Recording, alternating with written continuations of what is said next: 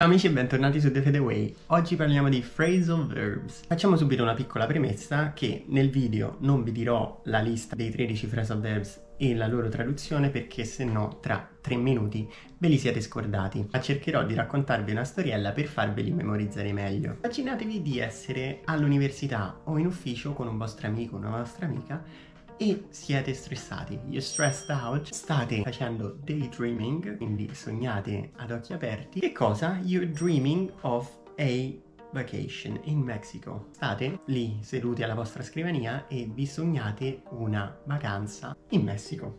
Perché no? Avete bisogno di lasciarvi alle spalle la vostra vita quotidiana. You need to get away from your daily troubles. So you tell your friend. Quindi dite al vostro amico, let's meet at my place after uni or after work. And your friend goes. E il vostro amico risponde, ok, I'll drop by. Che significa che, ok, I'll drop by, passo. Because we need to figure out a plan to get away. Perché dobbiamo inventarci, capire il piano da fare per andare via. Vi mettete a cercare tutti i voli possibili e trovate un ottimo volo per il Messico e lo prenotate immediatamente, non dicendo niente al vostro capo. A questo punto non vedete l'ora di partire. Manca una settimana al vostro viaggio. You look forward to your trip. Finalmente arriva il giorno della partenza. So you and your friend finally set out. Tu e la tua amica finalmente set out. Partite, andate. It's time. È arrivato il grande giorno, il momento più bello che c'è quando si viaggia. Quindi andate all'aeroporto e you get on a plane. Salite, get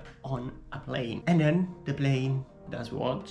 Che fa l'aereo? Decolla, come si dice? The plane takes off.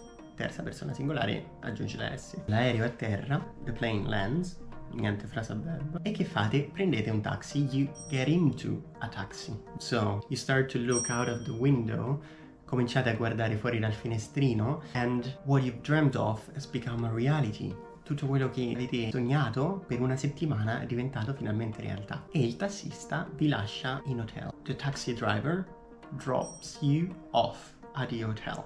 And then you settle in. You finally go to the pool and chill. Rilassate, staccate la spina. Assorbite un po' di vitamina D, mi servirebbe a me, visto il mio colorito londinese. E poi ci rimane l'ultima cosa da fare is to go and explore and look around. Il mondo è vostro. Andate in giro e esplorate. Siete in un nuovo paese e state viaggiando, non vedete l'ora di godervelo. Se volete una spiegazione più lunga, vi lascio sul mio sito qualche esempio per ognuno dei 13 phrasal verbs. È gratis e vi lascio il link in descrizione. Ci vediamo nel prossimo video che può essere di inglese o di viaggio. Ciao ragazzi, se non l'avete ancora fatto iscrivetevi.